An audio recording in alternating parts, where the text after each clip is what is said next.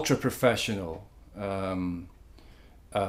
sympathetic and strong producers that I ever encountered in anything, since. And he said, of course, he and Ridley had worked together for many years, and so they kind of knew each other's acts, if you like, and they had this association at that time. And Ridley said, "I'm not happy." And at that time, we were near the end of the film, and money was running out. Fox wouldn't put any more money into it. And Eva said, "We've got to stop shooting, Ridley. That's it. We've got to have that shot." And Ridley went absolutely ballistic. This was the one time I'd seen him, and I think all the pressure had come out. And it's always the same with human nature. You zero in on one thing, and all the pressure comes out over that one. In any relationship, even or anything like that, and you say. So this shot, anyway, he went absolutely crazy at the back of the Rush's theatre, and we were sitting down the front, and no one dared turn around, because it was like they were married, and they were having an argument. It was like a domestic, but it was a lot worse than that. And Eva was so icy calm, not in a bad way, just keeping his level, and Ridley was on his feet by this time, screaming and yelling, and he said, "Ivor, it's the opening shot in a fucking special effects film, and I want it right." And Ivor says, "We're out of time," and he went on a bit more, Ridley, and Ivor said to him, "One day, Ridley, someone is going to say no to you." And Ridley says, "Not me, baby, not fucking me." Anyway, everyone got to their feet, and we all filed out. Like at a funeral, all looking the other way, while they were here, having it out. And that showed two things. That showed how important the film was to Ridley and to everybody else to get it right, and the sheer professionalism, and how lucky we were to have a guy like Ivor, who was always behind the scenes working his magic, and he had a great story sense. He has a great story sense, Ivor Powell too. He writes screenplays. And it was a real privilege, and you never forget people like that. I've never forgotten Eva Powell.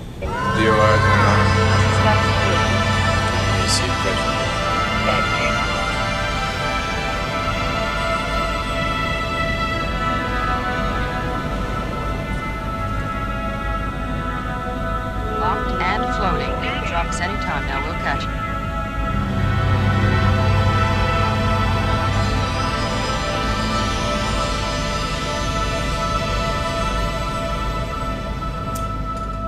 How I got involved in Alien was by knowing Brian Johnson.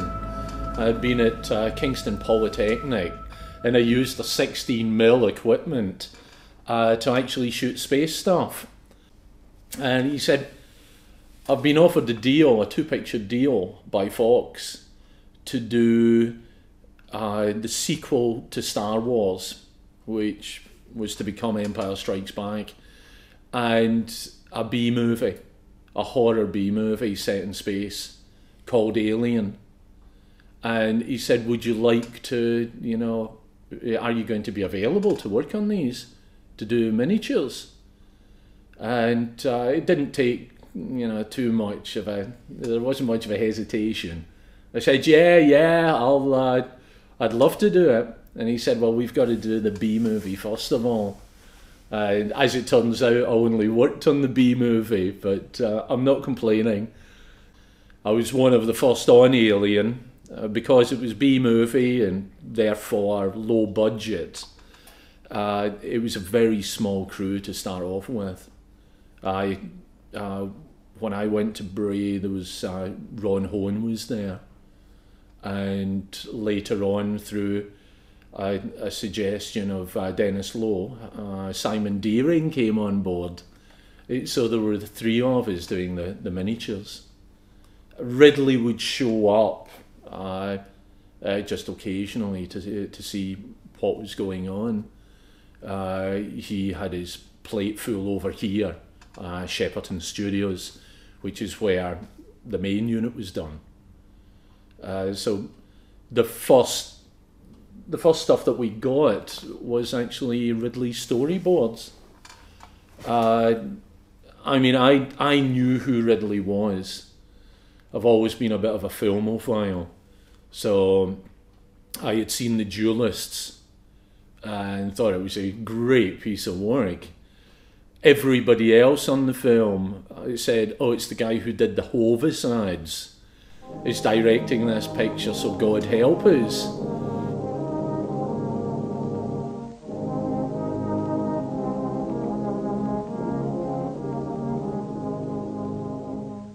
Last stop on round would be old Ma Peggotty's place. 'Twas like taking bread to the top of the world. 'Twas a grand ride back though. I knew Baker'd have kettle on and doorsteps of hot always ready. There's wheat German that loaf, he'd say. Get it inside you, boy, and you'll be going up that hill as fast as you come down. Well, this still has many times more wheat germ than ordinary bread. It's as good for you today as it's always been.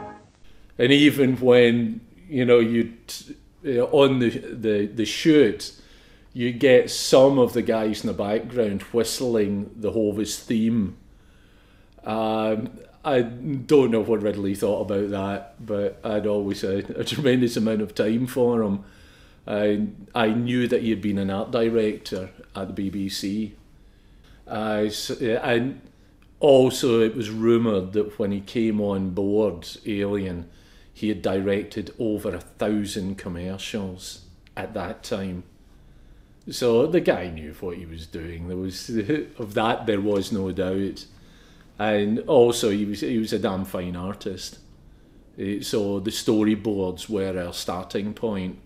Brian gave us the relevant frames of the Nostromo lander and refinery. In Ridley's storyboards, they were very gothic in style, and the first job we had to do was a tower for the refinery. From Ridley's black and white board, we made one tower, one prototype tower. That was Simon Deering and myself putting that together. It was, as I say, very, very gothic. I was trying to mimic what Ridley had drawn, so it was very transparent. There was a lot of lattice work in it, platforms. So, you know, we kit bashed it mainly. And Nicky Alder did some actual test footage of it. I believe Ridley had said that he wanted to see how the towers would look painted black. So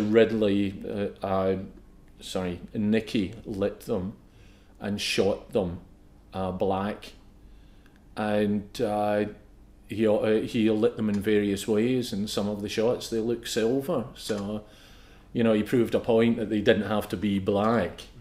You could make black look like silver or silver look like black. So but that tower is actually on the Nostromo refinery. It seemed to be one of Ridley's favourites after all that time.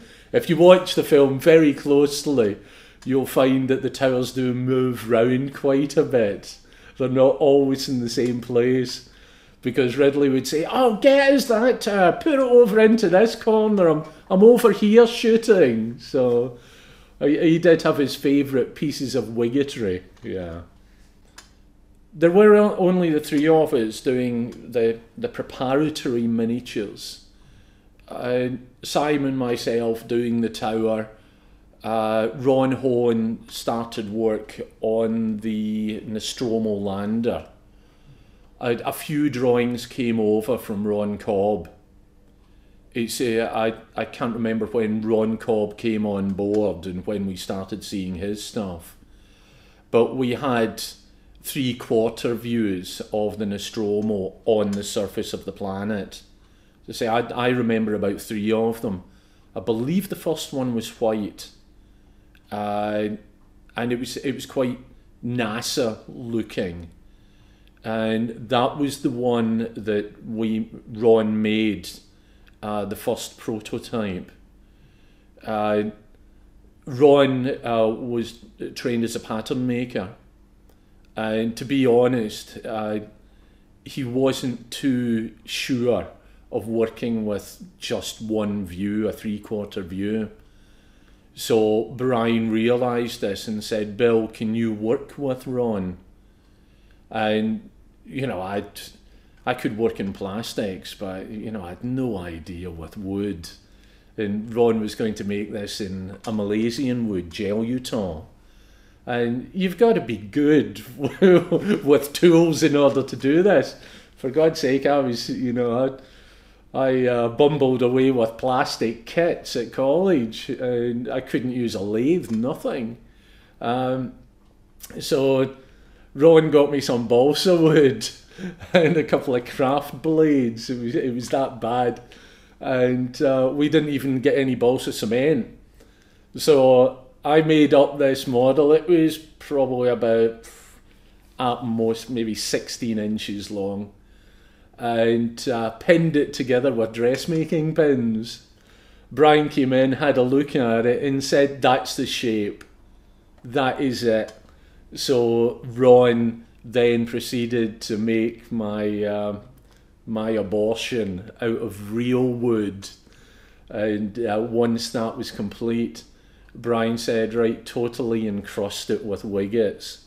So it was a lot of Airfix kits, the finest bits from HMS Hood, and a lot of plastic art cut into little squares and applied onto the Jelutong model with a glue that had just appeared on the market, super glue. And super glue at that time was incredibly strong, much stronger than what it is now. So I was constantly sticking myself to other tools and parts of the workbench. But we put the whole thing together, and Brian said, right, paint it. And it seemed to be, according to one of Ron Cobb's drawings that had gone down well, it was going to be yellow. So it was a can of something like Signal Yellow from Halford's, and sprayed it up, and then picked some bits out in slightly different shades of that yellow, and matted the whole thing down with Letraset 103 matte fixative. And that was it. That did the rounds, and that was the discussion model. And it changed. Even now, I'm not sure. I think it went to white, then grey, then an off-white.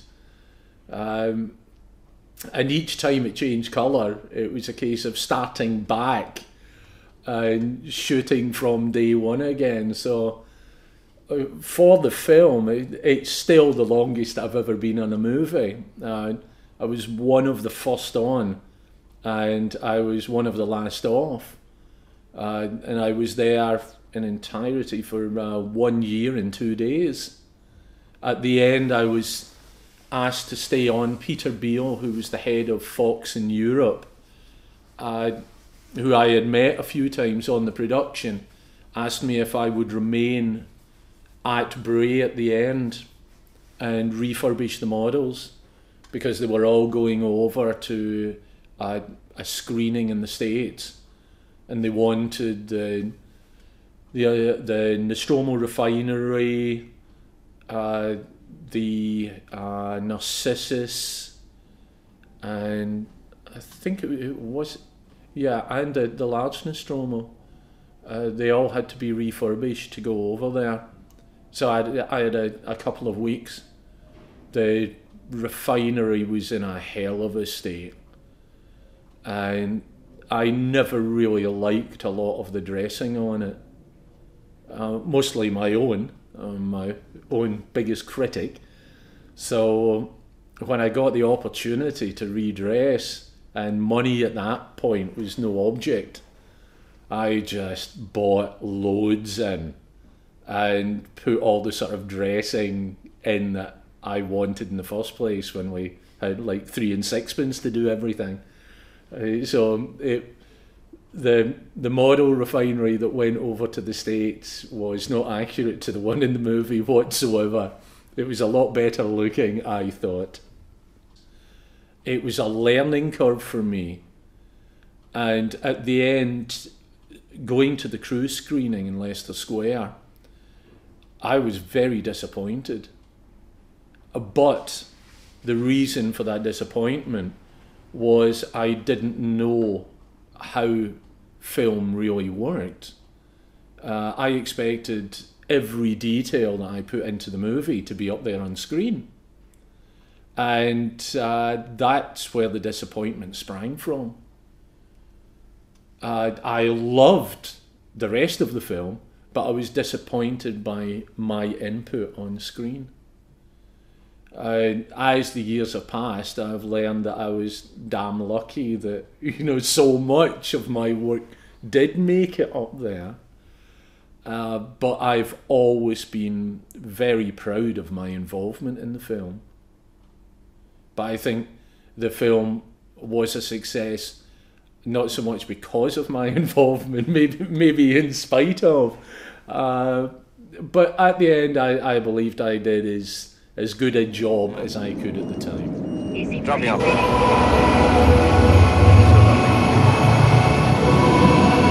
Here we are. Take it down.